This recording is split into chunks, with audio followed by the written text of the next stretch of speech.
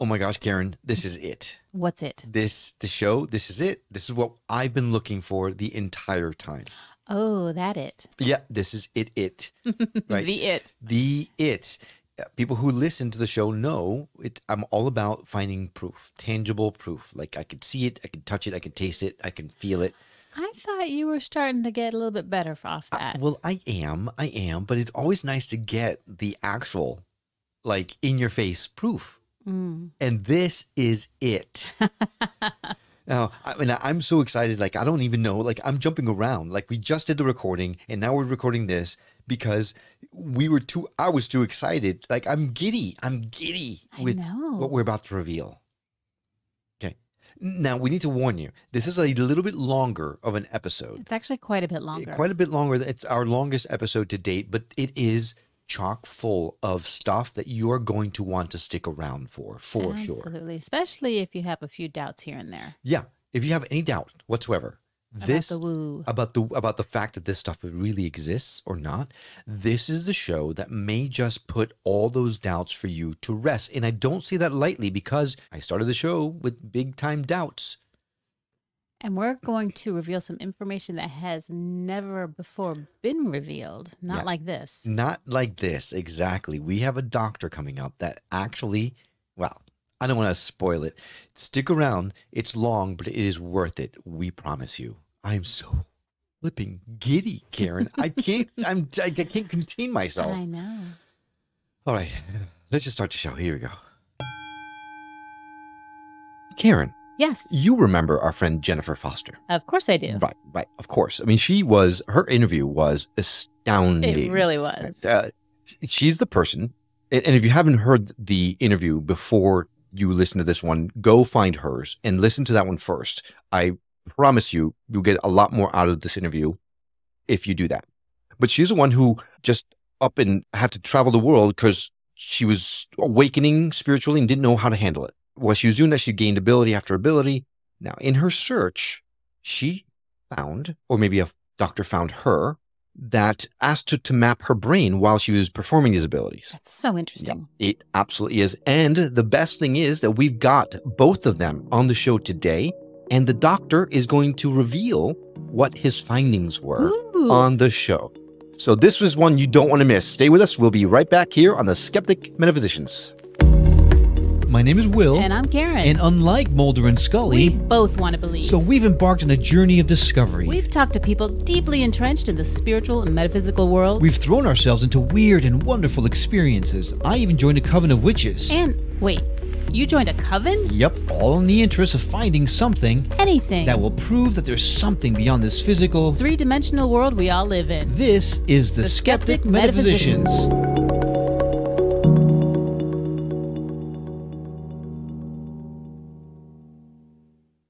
Welcome to the Skeptic Metaphysicians. I'm Will. And I'm Karen. And today we have a special treat. And I know I say that sometimes, but this is truly a special treat because it goes right up both of our alleys, Karen.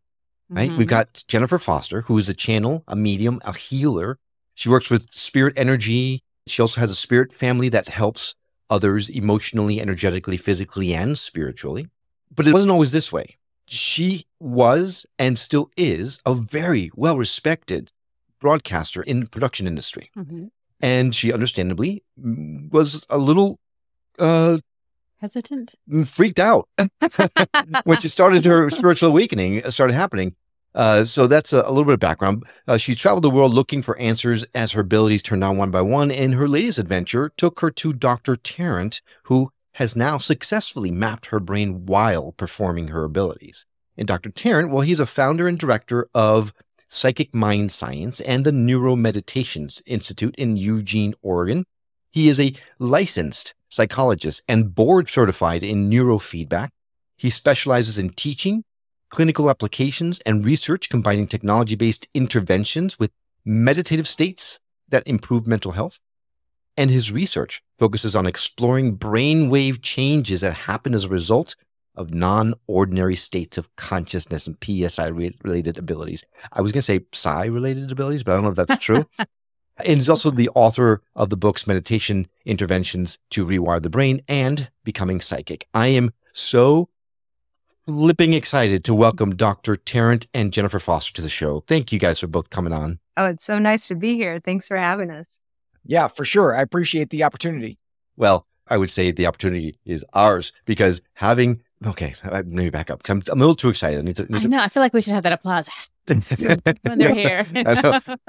So the reason why I'm so excited, Doc, is because Jennifer was one of the first people that we had on the show that was helping us to understand this non-ordinary consciousness experience that people are having.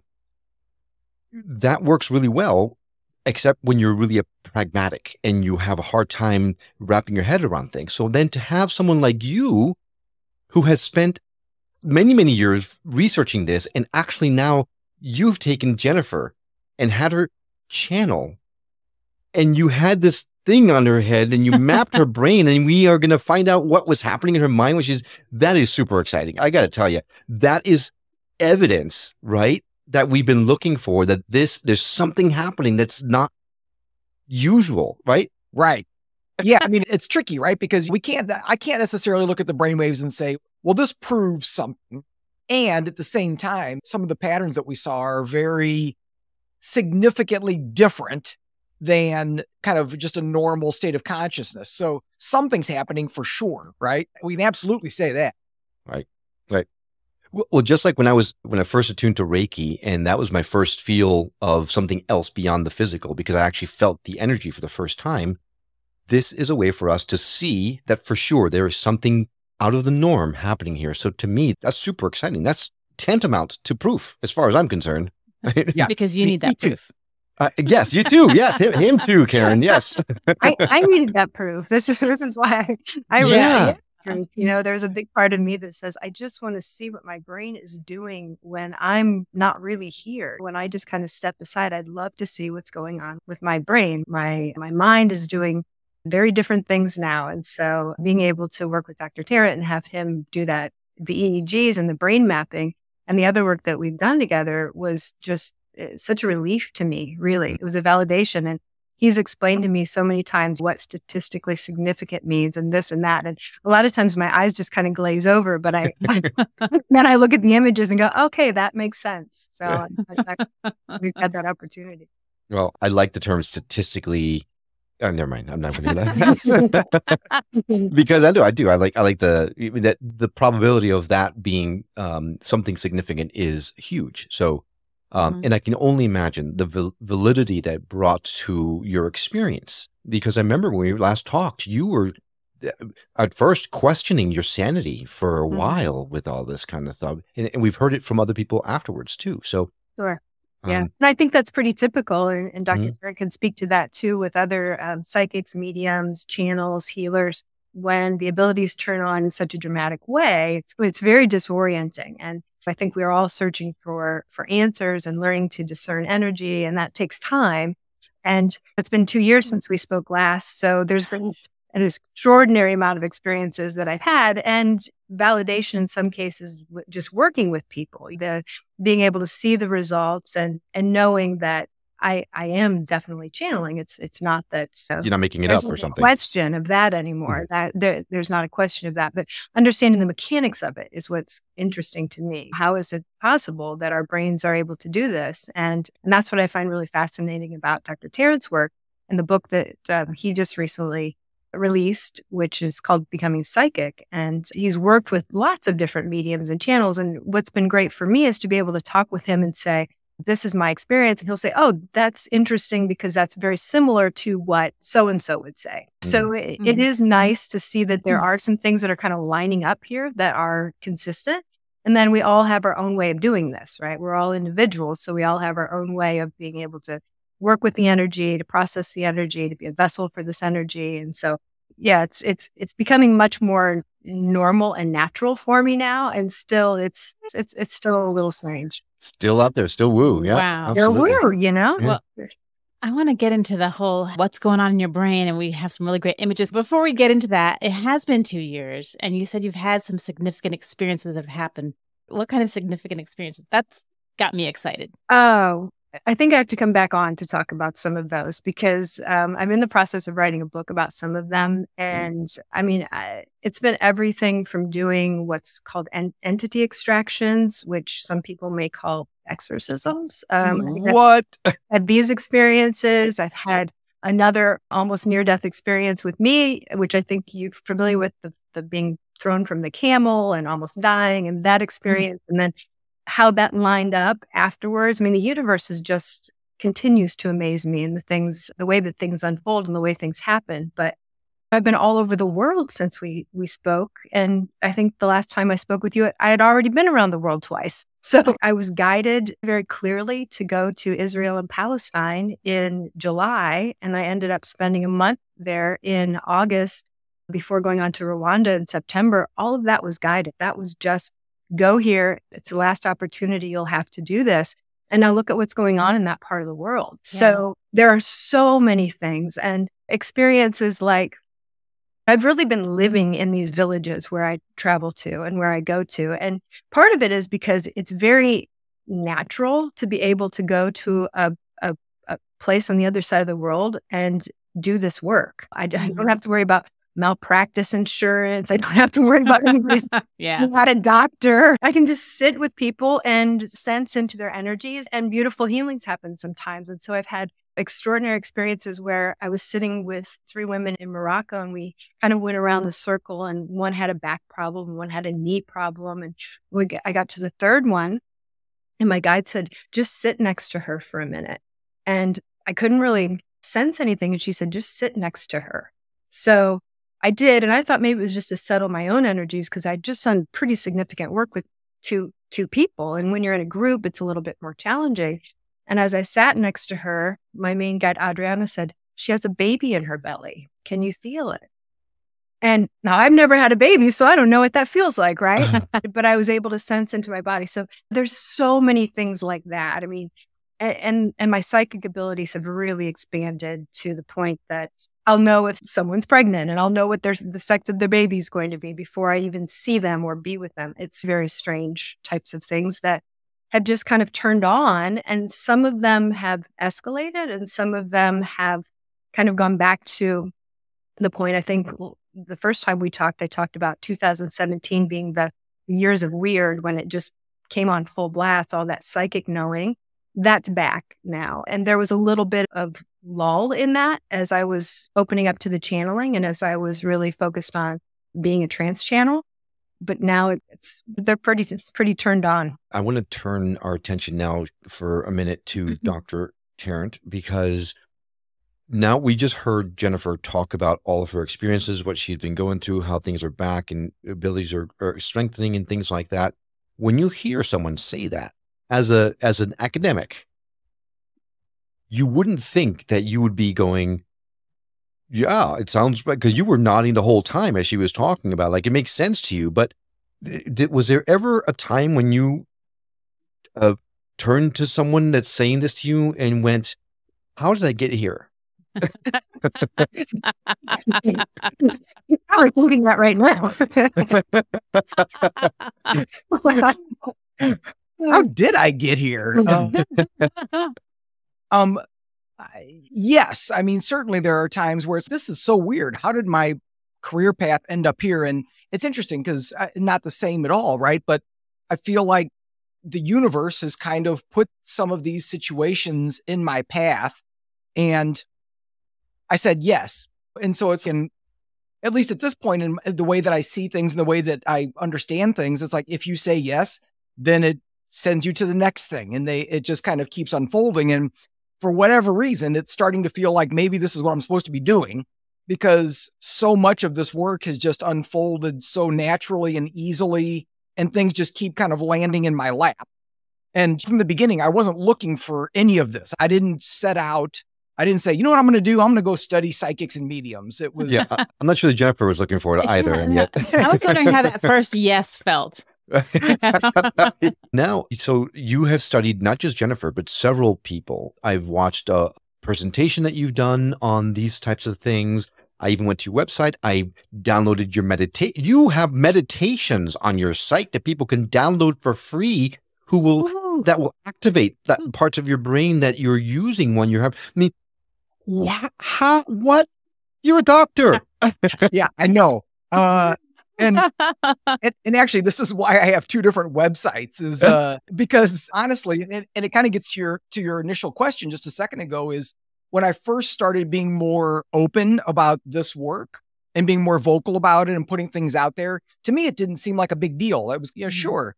And not surprisingly, I got some pushback from certain professional communities. And in fact, I got fired from a group that I was working with in Germany, who shall remain nameless, but you can compensate. Right. But it was a group I was working with in Germany, and they were using a lot of my meditation work as part of their programming. And when they found out I was doing this, I got an email from them that basically said, since you're no longer interested in science, we think we should part ways. And I was like, they did not. Oh my gosh. That is all. So first, that you're no longer interested in science. Second, that they did it with an email. How rude. Wow. Wow. Yeah. I mean, so at that point, my solution or whatever was, I was like, okay, you know what? I'll separate this a little bit. Anybody that Googles me, you're going to see both things, but kind of keeping some of the neuromeditation stuff separate from the psychic mind science stuff. I mean, I understand for some people, this is too much for them to digest and it makes them uncomfortable. And so I don't want to eliminate those people from some of the other work. So I guess it's the price you got to pay, right? Right. Yeah. No, unfortunately, that is the case that now in this world. Hopefully soon enough, it won't be anymore. People will realize, I don't know. That's amazing though. Yeah. You have mapped out all these folks who are using their abilities, and you found some astounding things are happening in your estimation. And we'll go through the results here, but without giving anything away, do you feel that anybody can develop these types of abilities, or does someone? Wait, because for example, Jennifer had a near-death experience. She had an accident that upon hitting her head, actually perhaps might have triggered some of these things to come out. Do I have to knock my head against the wall to start having psychic abilities, or can we develop those? I can help you with that. You volunteered a little too fast, Tarrant. Yeah. I was going to say that's an advanced type of technique, right? But so, and again, this is just my current feeling, and some of it comes from talking to a lot of different mediums and psychics and what their opinion is, but as well as just my own experience is that, yes, indeed, I think we all sort of have this innate ability. I actually think it's a natural ability that we're born with. And I think what happens is that as we get older, as our brain changes, because your brain waves change as you get older, they actually become more rigid, not a big surprise there. And as we develop more language skills and we get rewarded for analysis and for left brain kind of ways of thinking and engaging. And we get told by our family group and our society, that's not real. Don't pay attention to that. I think what happens is the brain starts to essentially inhibit those natural abilities. And so I think the reason that you see a lot of times so Jennifer's a good example, but I've seen lots of mediums and psychics where they've had a traumatic head injury, or they've had a seizure, or they've had some other traumatic event that seemed to trigger an opening of some of this. And there's other research that supports this idea that basically when that happens, I think what you're doing is you're getting the brain out of the way. So if you're lucky enough, I'll put it in air quotes, that type of an injury doesn't create some sort of damage where it's hard to function, right? But it's isolated enough where it disinhibits the brain so that these abilities can kind of come forth just more easily. So I think that's why it's easier for some people than others, right? Is that the brain has an easier way to shut down the parts that are causing problems. Doc, that is the critical point, right? That the point that you just made about stopping the function of certain areas is actually what makes these things happen, which is actually interesting because you think you need to activate some areas, but according to your research, it's actually just the opposite. Jennifer, turning to you, I think you agree that almost everyone can channel, but there's different types of channeling. And I can't imagine anyone who would be better serve to help us understand the differences between those. Yeah, thank you. It's interesting because I did a lot of neuromeditation after my cycling crash to help rewire my brain and to help heal my brain, because I had a mild traumatic brain injury. And also I was having cognitive disturbances. I was having visual disturbances, all kinds of issues. And so in order to heal my brain, I really dove deep into meditation. And so now I see Dr. Tarrant's book and I go, oh yeah, I learned all of this as I was healing my brain. And it's interesting because when I'm doing sessions with people, they'll say, like, how can I do this? Everybody wants to channel. And I'm always saying, be careful what you wish for, right? Yeah, right. And what my guides will tell them sometimes is that they're efforting too much, that instead of efforting, just allow, just learn to quiet the mind, quiet your brain and become the observer.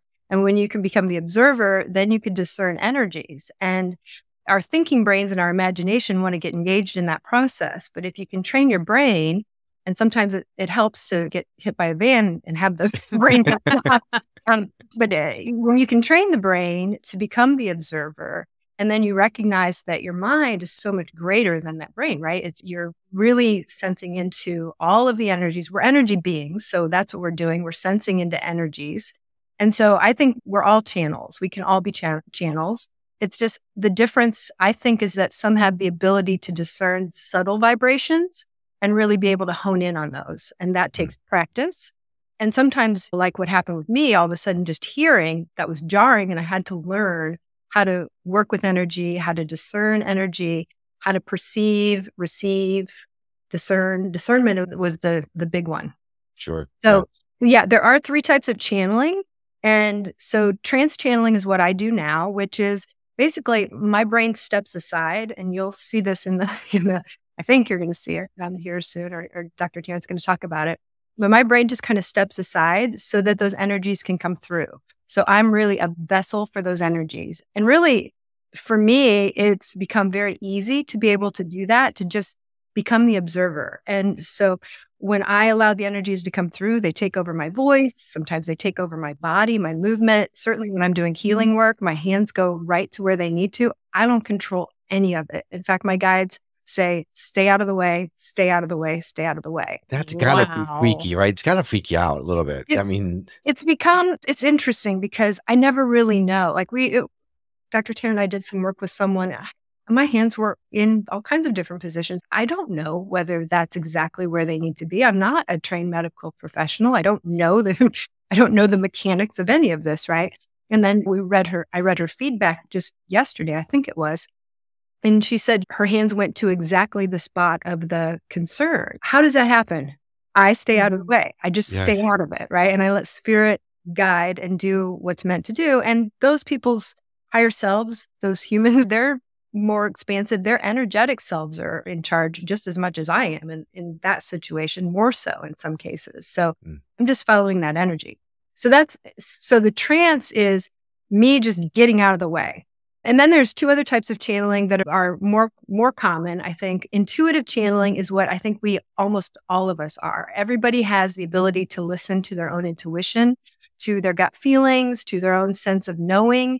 I'm sure this is something that all 3 of you can relate to, that you just have this knowing, right? That something is, right? Mm-hmm. And so I think almost everyone has the ability to tap into their intuition. So everyone is a channel because that's coming from our most expansive self. It's coming from our energetic self.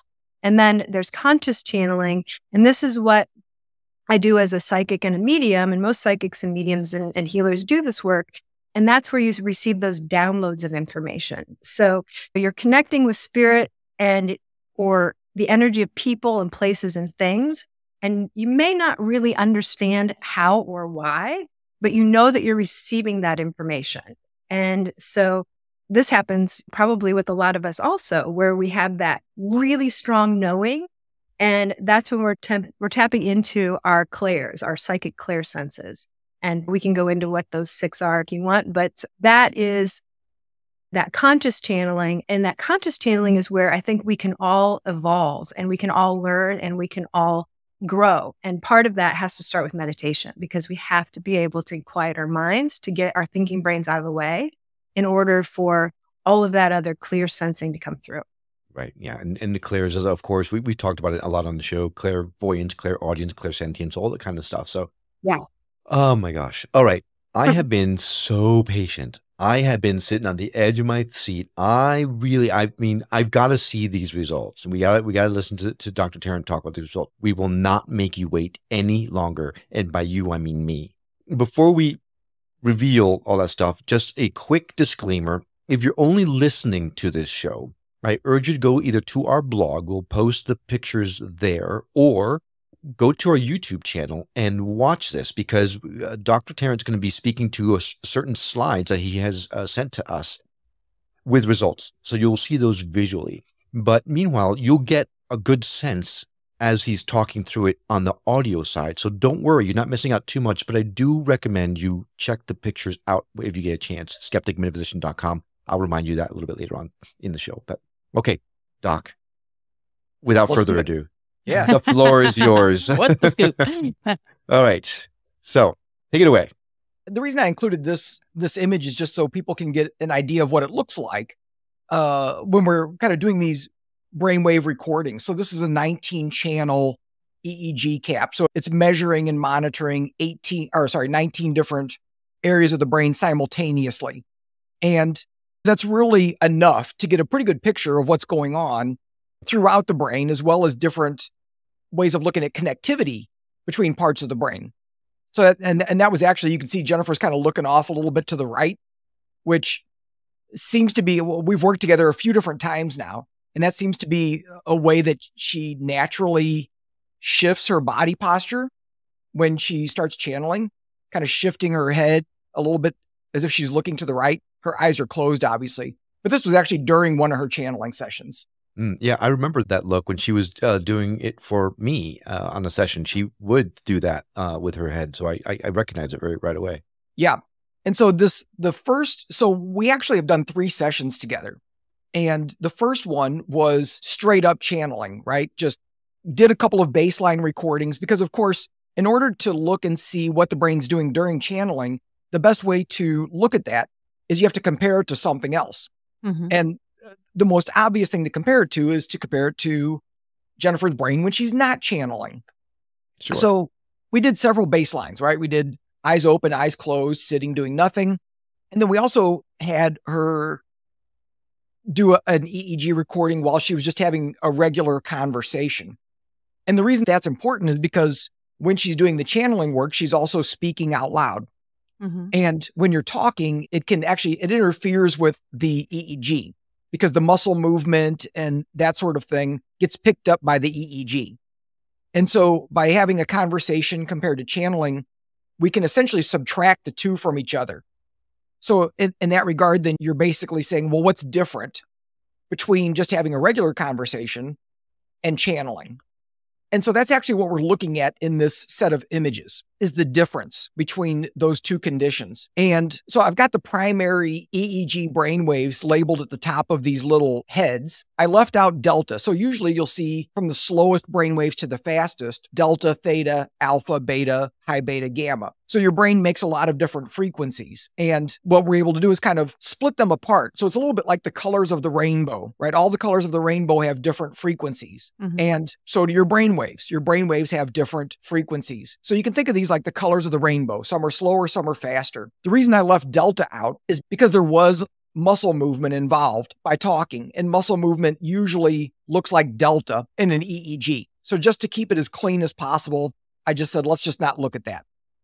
So the way to look at these brain maps is that any of the areas that are essentially green basically means there wasn't really any significant difference between having a conversation and channeling. It was kind of the same activity. Anywhere where there's brighter colors, yellow, then orange, then red, means there was an increase of that activity during the channeling, and we don't see any of that. Anywhere where there's blues, kind of lighter blues moving into deeper blues, means there was a decrease of activity during the channeling. And so at a high level, kind of looking at this, what you can see right away is that basically everything decreased. So theta decreased, alpha decreased, beta, all of them decreased.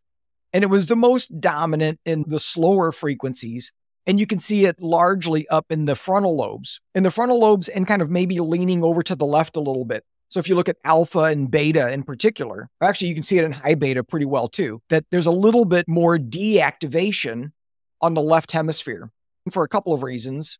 So first, I mean, just like we talked about earlier, Jennifer's brain was basically shutting down to some degree, right? Everything was decreasing. So the normal brain functions were reduced, if you want to think of it that way, the way the brain normally operates. And then the areas that showed up the strongest with that were the frontal lobes, which makes sense, right? Because that's like executive functions, thinking, planning, analyzing, all that stuff, which of course, if you're getting out of the way, you're not doing any of that. So it makes sense that all of those functions would shut down. What's interesting is that there is this kind of leaning over to the left side of the brain where you see more deactivation, because that's where all the language centers are. And so it's interesting because in both cases, she was speaking, she was talking, she was using language, but clearly the way she was using language is different. It's different if you're in your normative consciousness and having a conversation, right? Because that involves thinking, planning, organizing your thoughts, listening to the other person, interpreting what's being said, versus allowing the words to just move through you where there's no internal narrative or sort of structure around that. Just so make sure that I understand, because I can be really thick about this stuff, but that slide was when she was channeling Adriana. We all know that Adriana is her main spirit guide. And as she got deeper into it, there was less activity in the brain, which makes sense because she's stepping out of the way, as she mentioned before, and allowing Adriana to come through. Right. So that makes sense to me. Now on the bottom below, yes, right. Another part of that slide where is highlight on cuneus or something like that. And talk to us about that. Well, the only reason that I kind of put that on there at all is just because the cuneus is, you can kind of see it's well, you can barely see it. It's kind of hidden just a little bit, but it's at the very back of the brain. And so you can see the blues, the really deep blues at the very back. So I was highlighting just a specific area of the brain called the cuneus. And the reason I did that is because on the top images, you really can't see it very well because we're looking at the surface on those top images. And the cuneus is a deeper brain region that we're able to look at with this special imaging technique. And I highlighted that because that was one of the areas that decreased activity the most. And so one of the things that's interesting about that is one of the things the cuneus is involved in is visual processing. And so again, it's kind of like that language thing, I think, right? That when we're engaged in a normal conversation, we're hanging out, even if my eyes are open, we're still seeing things in our head. We're getting pictures in our mind. We're imagining things, especially if our eyes are closed. You're laying in bed before you go to sleep. You're getting pictures in your mind. You're thinking about things. You're remembering things that are visual. It's an active process. And so, again, to me, what it suggests is that whatever kind of visual information Jennifer was getting when she was channeling, it wasn't conscious, right? Like that whole thing just kind of shut off. Nothing to do with her. Like she wasn't creating that. That would be my interpretation. Yeah. I love that. Jennifer, what thoughts? Wow, right? When he first showed me these and was walking me through it, he said, "So here, where'd you go?" And I'm like, "That's what I want to know. Where do I go? Where is the me that's sitting here talking to you right now? Where do I go?" Because I really do my best to not interfere whatsoever and to not have my own thoughts. And when I do have the thoughts, I absolutely observe them because I know that it is kind of getting into the mix, especially if I'm channeling with someone else. I don't want to interrupt what's coming through, right? And so, yeah, that was my question too, is like, where did I go? Dr. Tarrant, where did she go? Can you map that? I wish. Yeah, there's a lot of things I wish I could do that the technology hasn't figured it out yet. So, okay. Do you remember what you're channeling? Yes, most of the time. Most of the time. I'm not so deep in a trance that I'm not aware of what's being said. You know, my memory's not so great anymore, honestly. So I don't remember every detail that is discussed, but I do remember. It's if I were just observing a conversation. And do you hear actual words in your head, or is it just Like a knowing. It Feelings. depends on what I'm doing. So in what we were doing there was trance channeling. And so, no, I hear it as it's coming out of my mouth, I like really like an observer. I don't control it and I don't know what's going to be said until it's said. And so that's it. I'm an audience in that way in some cases. There are other times where I hear and then I will share that. Sometimes I'm channeling someone that's not my team, or if it's another spirit or someone, loved one, or even animals, or, I'll hear trees. I mean, I will hear and then I have to go, okay, I heard that. And then I'll say it back. But when I'm doing this type of channeling work, it really is. And I tell people that all the time. I have no idea what's going to be said. The vulnerability that's involved in that, that's my biggest challenge, really, is I don't control it. So I always want everything to be said to be aligned with my integrity and truthful and beautiful and all of those things. And once it's out of my mouth, so it explains a lot when I'm driving the car and someone cuts me off. I definitely don't know what's coming out of my mouth. That must be what's happening, right? That's got to be. You're channeling something. Yeah. I don't think you can blame that on channeling your highest self. I don't think that. Come on, Doc. Throw me a bone. There's a difference. And the ego gets involved in there sometimes too, right? But that's what has to stay in check during the channeling is the ego. Well, then Doctor, you also had Jennifer not just channel Adriana, you also had her do some other things. And we've got another slide that we'll go to now, if that seems right to you. Sure. Yeah. And this can be relatively brief. Jennifer switched from channeling Adriana to more of an angelic being and Jennifer, you can correct me, but is kind of part of her team of guides, helpers, whatever the right term is. Is that fair, Jennifer? That's right. So the reason I was saying we don't need to linger on this too long is because actually the images are pretty similar. If you look at this and you look at the other one, the patterns are similar. It's a huge decrease. This one actually looks like there's maybe a little bit of an increased decrease. That doesn't make sense. There's, I was thinking that though. Yeah. A stronger decrease. There's more or less. Yeah. There's more or less. There's a stronger decrease of activity, which may or may not be relevant. But the other thing that I wanted to highlight on the bottom on this one was I'm looking at gamma activity, and gamma is the fastest brainwave that we measure, and it's involved in lots of different things. But at a real basic level, it's got the closest connection to blood flow of any of the brainwaves. So when there's more gamma, there tends to be more blood flow, less gamma, less blood flow. So those areas are shut down. And so again, I highlighted a couple of the areas that showed up strongly. And there's the occipital lobe again, the back of the head, that visual processing. So not a big surprise because we saw that with Adriana. But then also the inferior parietal lobule. You can see the little wings kind of on the back quadrants of the brain. And then the posterior cingulate, which is a deeper structure kind of in the middle and toward the back, central of the brain. And those two areas are really important in this case because both the inferior parietal and the posterior cingulate are major parts of something called the default mode network in the brain. And the default mode network primary job is creating a sense of identity. It's kind of like the physical structure of our ego. So how we define ourselves, who we are, how we see ourselves in connection with the rest of the world. So you see these like basically shutting down. And so I think that's really relevant. It's also a similar pattern to what you see with people when they're in a psychedelic state, is that the default mode network shuts down. It gets out of the way so that you can open up to larger possibilities. Right. So I thought that was pretty cool. Very cool. Very cool. So that posterior cingulate, to me, surprisingly close to where people believe the pineal gland. Thank you. Yes, the pineal gland.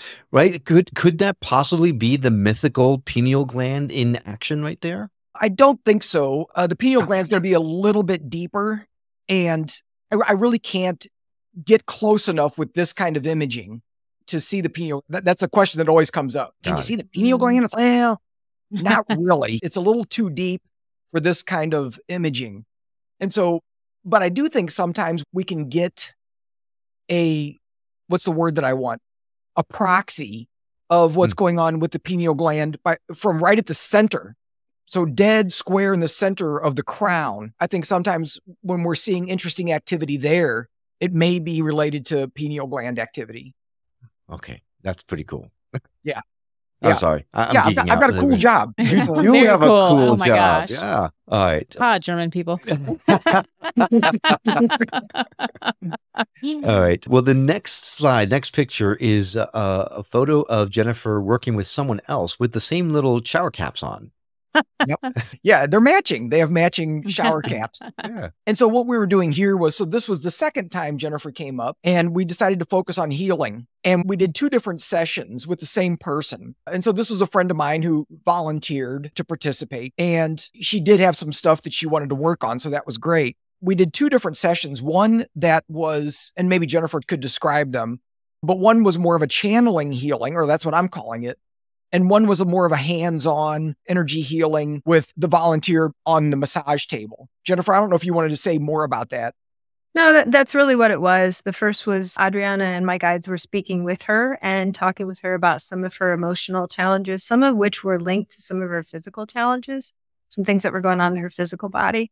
And so we very quickly kind of got to it. And so we spent a little bit of time just in kind of like talk therapy, really, but coming from just extraordinarily beautiful beings who have some insight that I certainly don't, right? That's an extraordinary counselor right there.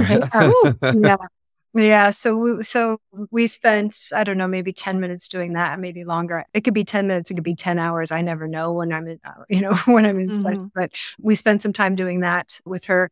And then, yeah, we did some physical body work, and that was energy work, which was focused on it was cranial sacral work predominantly, focused on her head and her neck. And then also some on her leg where she had a tumor removed many years ago and was having some challenges in that area also.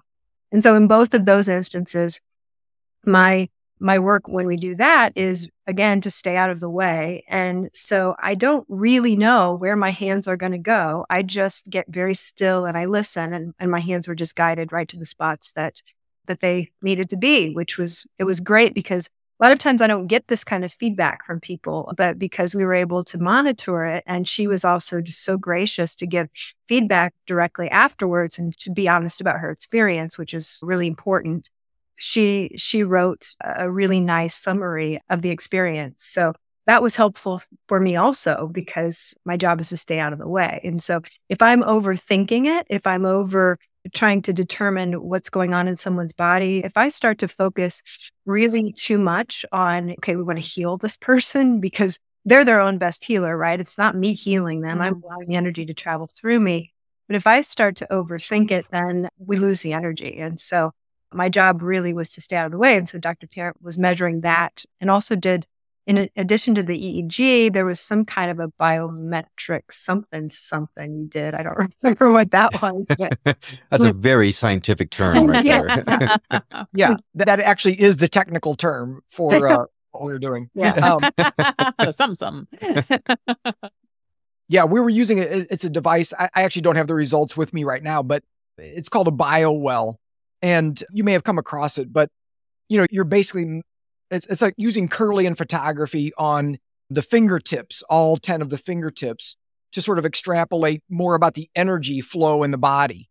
And it's still a technique I'm still trying to get used to. So, but we did a before and after for our volunteer on that. So I still need to dig into those results a bit more to see if there's anything interesting there. Well, it's not like we have a shortage of interesting results to go through. So, Goodness. All right. So then the next slide, which I'm going to put up right now, this was healing, right? Healing vibes. Yeah, this was from the first part of that healing, right? The channeling healing, where it was more conversational or talk therapy-ish. And I used a different software system to analyze the data, which is why the little head maps look a little different, but the color coding is similar, sort of.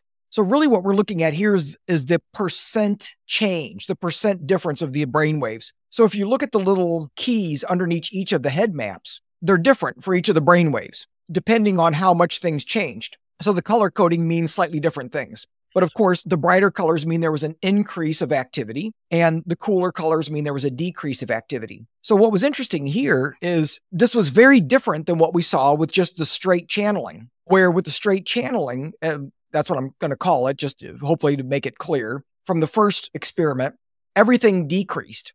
But when healing was involved, there was actually an increase of activity. And it was especially focused in the faster brain waves. So if you look down in the bottom row, high beta, gamma, and high gamma, these are really fast brain waves. And if you look at the keys underneath them, they were increasing up to 95%, 96%, 97%. Wow. Good God. Yeah, that's a ridiculous increase of activity, oh my right? gosh. And it's in these really fast brain waves. So it's interesting because maybe this is the physical way that we measure things that we say are high vibration, because literally this is the fastest we can measure the brain. And again, what's kind of cool is it's showing up again, where at the back of the head is the strongest. So this more visual activity. So again, I don't know exactly what it means, but what I would wonder is that increase of activity back there related to somehow seeing, whatever you want to think about that, clairvoyantly or in some other sensory way, seeing what's happening during the healing process, right? And engaging with that in a way that's obviously very different from just hanging out and having a conversation. Jennifer, this must be incredibly validating for you, because I, as a layperson, can totally see the changes in your brain when you are channeling and just stepping out of the way, and then to where you were channeling, but then healing, where you're stepping out of the way, but something or something's coming through you and raising, you can clearly see the differences. And that, to me, I mean, Doc, you say there's not proof, but come on. How much more proof would That's someone pretty need? proofy. Yeah. That's incredible. It really is. Yeah.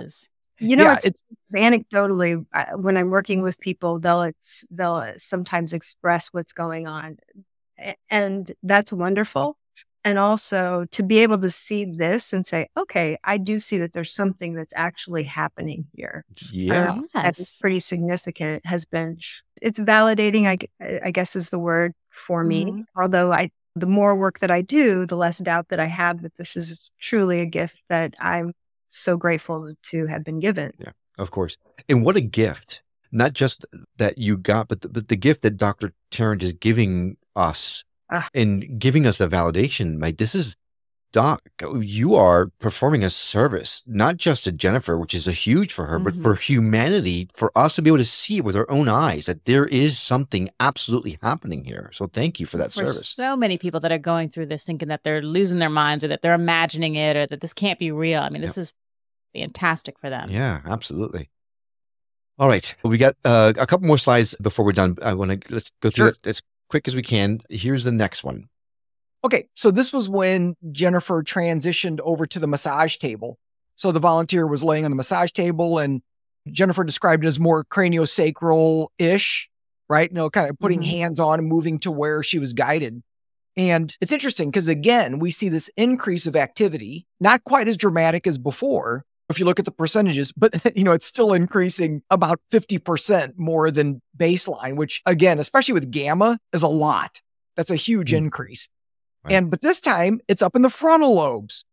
So to me, this is all really interesting because it's like, what does all this mean? And it's, well, I don't know exactly, but one of the things, so of course the frontal lobes, we talked before about it being involved in analysis and executive functioning. And obviously, I don't think that's what's going on here, but the frontal lobes are also involved in focused attention. So if you're putting all of your attention in one spot, then those frontal lobes are going to light up. And so it could be possibly some of that. It could have something to do with however the process works for Jennifer. But for me, one of the things that I think is really important to note is that clearly the brain, it's shifting dramatically, and it's shifting dramatically differently depending on what kind of work Jennifer's doing in that moment. And so I think it points out that even within one gifted medium psychic, that it's not just one thing that's going on. It depends on what you're doing and how you're engaging, that the brain may shift very differently depending on what the exact skill is. Wow. You know what First of all, is also interesting about this is that we received feedback from the person that I was working with, and I'm just going to read it to you because I think this is where it gets even more interesting and there's more discovery that we can do. But she said in this one little part, she said, during this portion of this session, I would become aware of my body and notice the intense activation I was experiencing. My whole body was buzzing, tingling, and feeling very light. Temperature fluctuations kept happening, but my inner core stayed really warm while my skin felt cool and activated. I could feel myself subtly swaying, moving energy through me. Oh my gosh. Wow. So I'm feeling what's going on in my body. She's feeling what's going on in her body. Energy is just like swirling around, right? Wow. And then the brain's doing what it's doing. So it's so beautiful. It is Yes. beautiful. And Doc, thank you so much for adding the little noses and ears so I know what's front and what's back. That's what got me first. Okay, I totally get it now. So yes, it's pretty obvious. I mean, it's really cool to see I mean, I don't know. It's just so exciting for me because this is the kind of stuff that I've been looking for, right? The Mulder from the X-Files type. I want to believe, but here is even Scully can see it, right? There's no doubt. There's no doubt here. So we've got one more slide I want to go through, and then we'll go back to our conversation. But this one, really, when I saw this one, I was like, what? This one's really interesting because it actually talks about that section of the brain that you talked about in your presentation that I'm really excited to hear you talk about here in our show. Yeah. So the third time that Jennifer came up, because there's always so many different fun experiments to do. So Jennifer was talking about that sometimes she kind of engages in the channeling through more of an automatic writing process where she'll sit at the computer or write things out and just start writing, but it's not coming from her, right? It's coming from one of her guides. So it's like, well, let's try that. So again, we did a baseline of just having her type, write about whatever. I don't remember what the content was. Just something using your regular normative consciousness, and then do the channeling and compare the two. So here, again, there's a different pattern. And this time there's this huge decrease of activity in that same spot in the back of the head. Again, if you look at the fast brain waves, the gamma and those, they decreased up to 90%. So it's interesting because on the one, during healing, they were increasing by 97, 98%, and now they're decreasing by 90%. That's a huge swing, right? Yeah. It speaks again to stepping back. Yeah, to what's going on. Versus stepping forward and healing. I mean, I think it does. And not to get too far into the conversation, but it's interesting too that you see that a lot of those little blue areas of decreased activity are kind of leaning over to the right. If you can see that. Yep, absolutely. So it's really getting close to an area that we talk about called the God spot. It's not the official term, but there's an there's an area of the brain that's right there that has to do with boundaries between self and others. So when you shut that down, what seems to happen is that it makes it easier to connect to information or energies outside of yourself, right? Like you got to get rid of the boundaries. You got to get rid of the ego boundaries so that you can reach out. And so I suspect that there's actually a piece of that action happening there as well. Oh, wait. So that's where I need to thwack you, Will. Yes. Back of the head. First, yes. Yeah. But if you're gonna thwack Will, that's where you want to hit him, right here. I want to hit him right there. But then second, that is such a profound thing that you're saying right here. With that part of the brain deals with boundaries. So we've talked a lot about we are all one, right? We're all part of a bigger whole. And this seems to prove that what we need to do is reconnect with our collective for things like this to come through. Losing our identity and becoming bigger than we are in order to, I am giddy. This is crazy. You know what is about this and why I really wanted Dr. Tarrant to do the work while I'm writing is because I've been writing this kid show for a long time, right? And I'm channeling a lot of it. And I really wanted to be able to say what's going on because this has been a lifelong goal of mine, right? To write this show. And now it's coming out in different ways than I ever thought imaginable. And I'm channeling a lot of it. And it's challenging for me because it's not what I thought it would be. And I'm seeing new characters come out of nowhere and I'm reading them the same way as when I'm sitting in a channeling session and I'm hearing something come out of my mouth. And so it's been a really strange process for me and also something I'm really excited about because the way that the information is coming through, it's all about what you just said, Will. It's all about unity consciousness. It's all about love. It's all about kindness and empathy and understanding and being with each other and being instead of doing and all of the things that the show's for kids. And I think this is the most important thing we can be teaching children. Yeah. But that's the type of stuff that's coming through when I'm channeling the show now. And it's been a heck of a couple of years process because, I'll go so far and then it'll stop. And that's the one thing, because I don't control this, I'm living a life of surrender here, because there are times where it's like I'm writing, and then it just comes to a complete halt.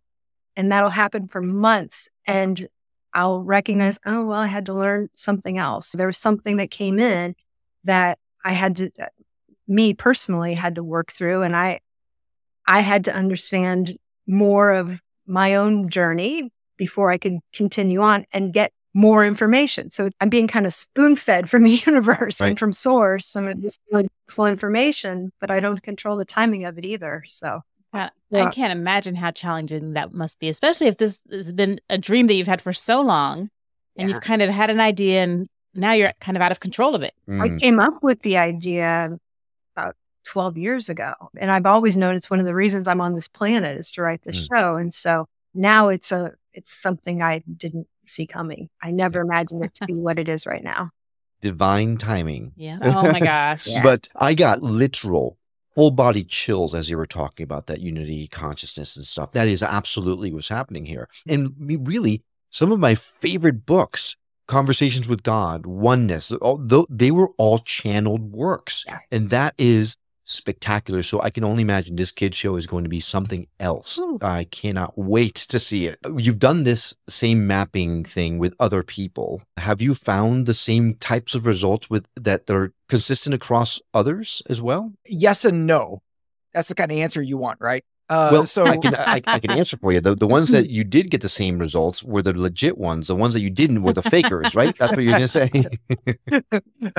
Not exactly. I've actually had I've had the good fortune of the vast majority of the mediums and psychics that I've worked with are very highly skilled. And so I've been lucky in that regard, or whatever, right? Divine timing, however it worked out. But so that God spot thing, like that shows up a lot, particularly with mediums. It shows up frequently, not 100%, but a lot. We also see some of that frontal lobe activation in certain states, especially more psychic states. That shows up pretty consistently. The occipital lobe shows up a lot in different ways, but it varies. Sometimes it decreases activity, sometimes it increases. And so what I suspect is that there are certain brain regions that are important in this work, but how the medium or the psychic shifts their brain in order to open up varies. It depends on how their brain works at baseline, right? Because all of our brains are different right now. So why would we all shift them the exact same way? So I think what happens is everybody has to find their own path to get the brain shifted so that it can receive whatever the frequencies are. And that might look a little different, even though there are certain regions that seem to be pretty consistent. Have you found any difference between people who have just grown and developed their psychic abilities on their own versus people who have had an accident, a head injury, and developed psychic abilities that way? Not so far, but I probably don't have a big enough sample to sort of know that for sure. I've probably mapped, 20 different mediums at this point.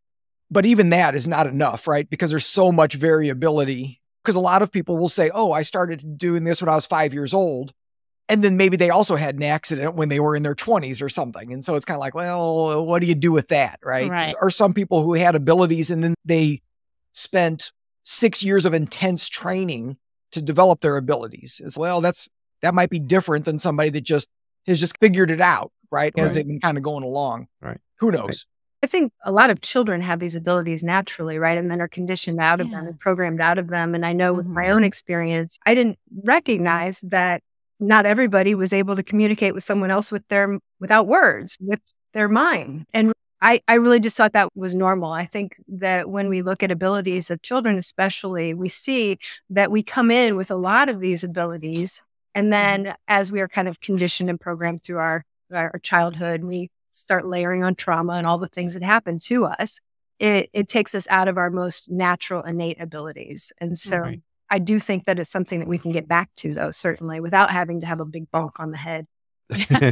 Yeah, it's a fine line between a van hitting you on the street and a death experience. So Yeah. But now I'm curious, doctor, have you mapped any children? Like how young is the youngest person whose brain you've mapped? At this point, for this work, probably the youngest person was 13 years old, but they're also nonverbal autistic. And so it kind of goes a little bit, I think, to what Jennifer was saying, because I've had the opportunity to measure 3 different nonverbal autistic individuals who are 100% telepathic with their primary caregiver. And I think their abilities are partly due to the fact that they don't use verbal language. And so they don't have that barrier. I think the verbal language is actually a barrier. It inhibits our ability to tap into certain kinds of information, because anytime we use language the way that we normally use language, it's limiting information. So I always use this example, right? Like, how many world religions say you can't describe God, you can't talk about God, because as soon as you say anything about God, you've limited God. And it's like pretty much all of them. Pretty much all of them, Yeah. right? And it's like chapter 1 of the Tao Te Ching, right? A lot of Vedas too. So- Right, for sure. And so, but I think it's a good lesson with other things too, because anytime we talk about something, we've limited it. And so I suspect that folks who don't have, either aren't born with this sort of what we would say is sort of natural language ability, they might be more telepathic for longer, just because it's more, there's nothing to get in the way. Have you mapped regular people that have no psychic abilities at all? Because I've always wanted to go to Oregon. Oh, yeah. Yeah. I mean, I've been mapping brains for 25 years, but it was all in sort of mental health kind of perspective. So, but have you mapped someone who for sure has absolutely no psychic ability? Because like I said, I love Oregon. And I'll tell you what, come out here and visit. We'll map your brain, and then we'll zap your God spot and see if it doesn't turn something on. Well, and I'll thwack him if it doesn't work. Can the you, 1-2 punch. Yeah, no, hang on. Can you elaborate on zap my brain, my God spot? Because that doesn't sound very fun at all. I'm sure it does. I'm against electroshock therapy, just so we're clear. Yeah. I probably should use more specific scientific language. But so you can, and there's actually lots of research with this, of using things like repetitive transcranial magnetic stimulation.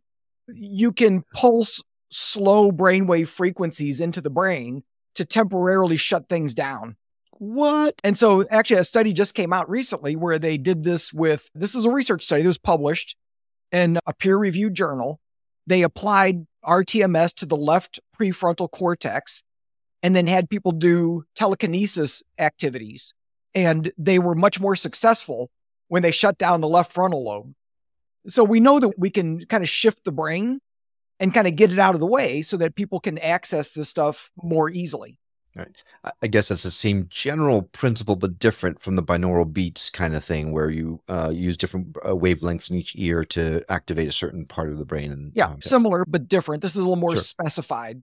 In binaural beats and other kinds of entrainment technologies are usually just increasing something, right? You're adding to, but with other tech, you can suppress activity as well. Holy smokes. Guys, this has been fascinating. And we have just scratched the surface. And that is literally the biggest on the nose statement I have made in the show in 3 years of doing it. Mm-hmm. There's so much more to this. But what you have shared with us today is so truly earth-shattering for me specifically that I just can't imagine now going back to life the way it was before we talked. It's incredible. Good. Thank you. Look, we've changed your life. Yes, you have.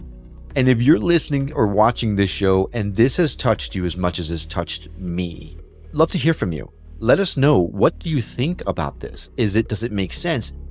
Can you punch any holes in it? Do you want to go to Oregon with me, right? There's so much to talk about this. I really would like to hear your thoughts, because it's touched me tremendously. I'm sure it must have touched many people out there right now as well. Doc, Jennifer, thank you so much for coming on the show. We are honored and thrilled to have had you and be able to share your results with the world. And I know that this is just the beginning. So thank you for what you're both doing. So grateful. Absolutely. Thank you both. Appreciate it. Yeah. Thank you. And thank you for the universe conspiring with us, because it's great to be back with you. And a huge thank you to you. If you know someone who would benefit from hearing the message we're sharing on the show, do them and us a favor and share the show with them. It will help get the word out about us, and it might just change someone's life for the better. Well, that's all for now, but we'll see you on the next episode of The Skeptic Metaphysician. Until then, take care.